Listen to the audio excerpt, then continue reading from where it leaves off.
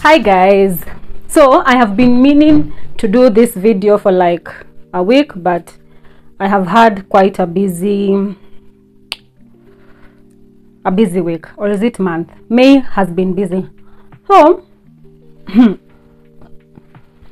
today I'd like us to talk about the power of a grateful heart.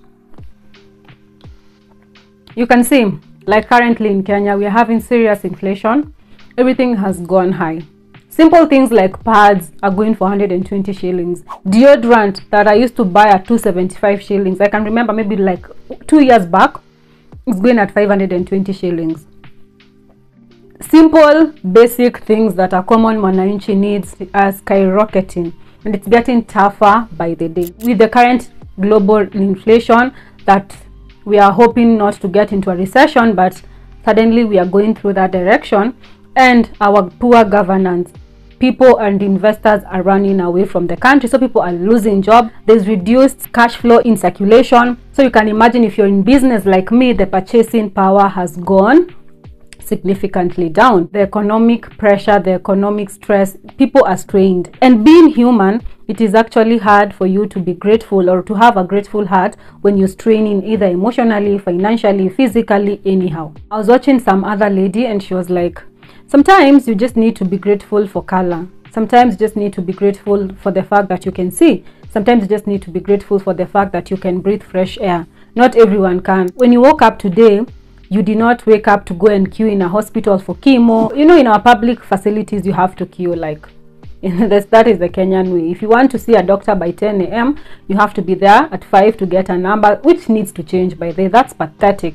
That is not sustainable. Like, someone is sick, they're waking up at 5 a.m. to wait for a doctor for like 6 hours to see them at 10 a.m. Come on. The Kenyan government. You did not wake up with the lost loved one, someone else did. You woke up alive, someone else did not. Those are the simple things that you need to take into consideration when things are getting tough.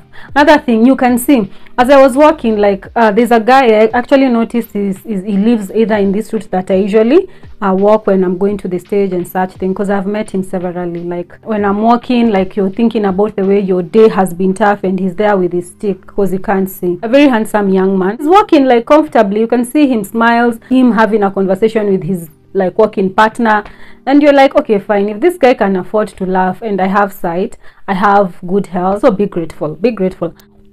So having a grateful heart is very important because it will help you push. And you see, economic issue, societal pressure, of course, we will have a surge of mental health issues. Having a grateful heart will help calm your nerves down. It will help you release and reduce stress, and it will help you be okay with yourself. So as we complain, let's look for avenues to be grateful.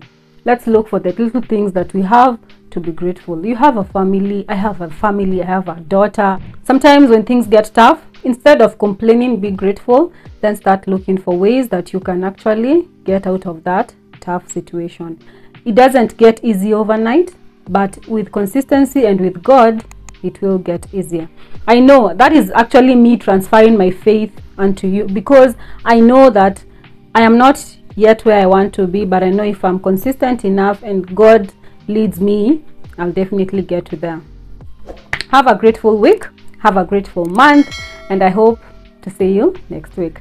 Please give this video a like, consider subscribing. Bye.